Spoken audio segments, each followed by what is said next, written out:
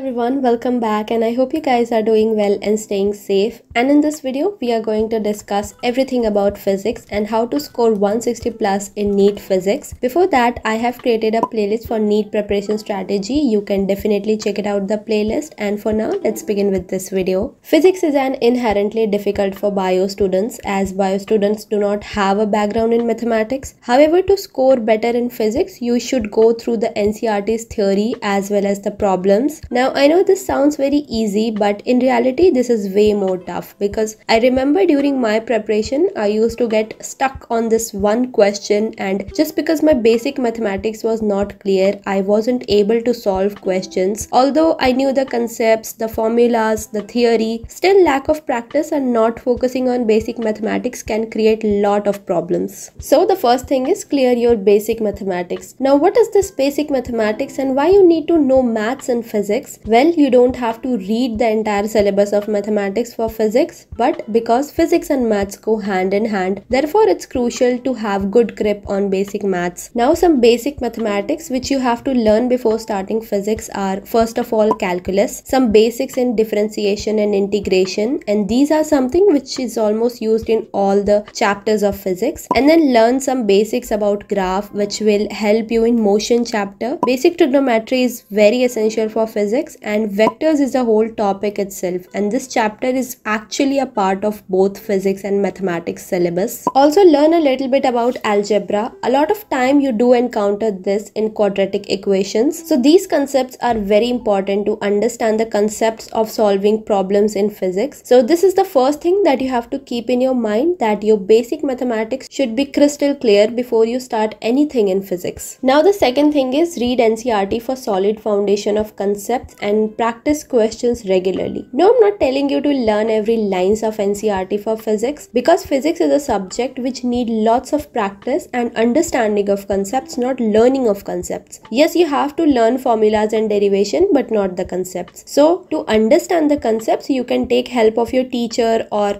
there are free video lectures are available online. You can learn from them. But never try to understand the concepts by your own. If you think that you will read the topic and understand it by your own, then this will never going to help you. Instead, you'll end up with demotivation and stress of not being able to understand the questions and the concepts. So take right guidance, or you can attend those free online classes, learn the concepts properly, and then move to the next step. Once you understand the concepts, now it's time to practice questions. Physics can only be understood through practicing questions. During my first attempt, I used to complain that I know the concepts, I know the formulas, theories, still why I'm not being able to solve physics. And then later in my drop year, I understood this thing, that because I was constantly reading everything, but I was not practicing the questions enough. So practicing question in physics is mandatory, because rarely questions are repeated in NEET, and if you didn't solve any new question, then it will take you more time in solving questions in exam. And you guys know how much time management is important in NEET. Now the thing is, from where to practice these questions. So you can use this book, NEET UG Mock Test 15 Sample Question Papers from Oswald Books, and in this book you will get all 3 subject sample question paper. First of all, you will get this trend analysis, and this will help you to know how many questions are asked from a particular chapter and which chapter is more important. Next, you will get this NEET 2022 and 2021 solved papers with OMR sheet and answers with explanation. These mind maps of each chapter in each subject are a single snapshot of the entire syllabus, and these will help you in quick revision and great for longer retention. These mnemonics will help you to boost up your memory and confidence, and then you'll get these fully solved 15 sample question papers as per the latest pattern of 2023 for physics, chemistry and bio, along with OMR sheets and answer keys. Also, these QR codes will help you to elaborate solution. You'll get the detailed explanation of each questions, and they have also given this tips to crack NEET. So I will definitely suggest you guys to try this book, as this book is affordable, plus it has all the contents. This book have questions not only in physics but for chemistry and bio as well. So this book will definitely going to help you. The link of this book is given below in description. Make sure to check it out. Now the next thing is important topics and chapters. Well, almost every chapter is important, but there are few chapters which you should study with focus, and these are most important topics like unit and measurement. 4 questions are asked in 2020 2020 and 3 questions are asked in 2021 and 2022 from this chapter. Next is kinematics. 4 questions are asked in 2012 and 13 and 3 questions in 2019, 2021 and 2022. Next chapter is system of particles and rotational motion, properties of bulk matter, thermodynamics, electrostatics, current, electricity, ray optics, dual nature, atoms and nuclei, and lastly electronic devices. So try to focus more on these chapters because these are important and the scoring ones. And lastly, focus on formula learning and derivations. Do not simply mug up the formulas but try to use them to solve numericals. Once you will start solving questions, you will understand how to use a particular formula and where to use it. And you should also know how to derive formulas because there are certain formulas which you have to derive from basic formulas. So just learn only the basic formulas and then you can derive the other formulas as per the requirement of the question. Also, I would suggest you to write all the formulas in a sheet and stick it on your wall and keep reading them every day. So this will also help you to memorize the formulas. And don't forget, whenever you learn any solved problems or derivations, never mug up any step but understand every step. You must understand what is the significance of this step, how can I apply them, how can I apply them on other problems, what principle are they based on, and how do they fit in with what I already know. You must analyze each and every step of whatever you learn. When you learn anything in physics, you must ensure you learn the basic law, formula, derivation, constraints, how to use integration when constraints is broken, application and non-application, and understand each and every step. All these points are combinedly called concepts of physics. So that's it for today. I hope this video will be helpful for you. If you have any video suggestion or if you want to ask anything, comment down below, and thank you so much for watching. I'll see you all on my next video. Till then, bye bye and stay safe.